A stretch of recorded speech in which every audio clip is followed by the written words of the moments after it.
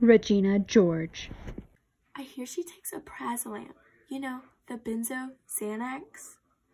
Her GABA apparently needs to be more effective to help with her agitation and hyperexcitability.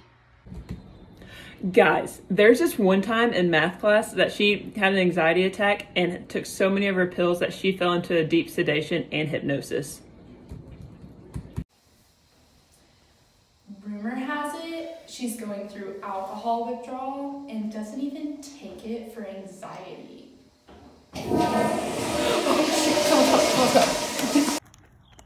I hear she can't take it. She has a history of depression, suicide ideation, and if she's drinking alcohol. One time, she thought she was pregnant, and so she had to stop taking her Xanax.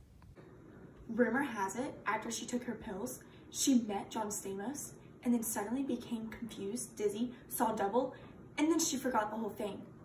Must be adverse effects of meds. I want to meet John Stamos. Apparently, she has heart palpitations, arrhythmias, and hypotension after she takes it.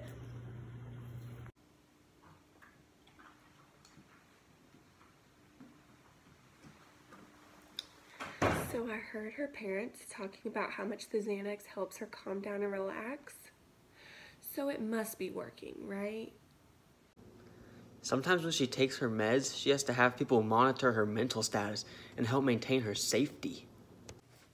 Apparently, she goes through withdrawals if she abruptly stops taking them. I'm gonna go steal them.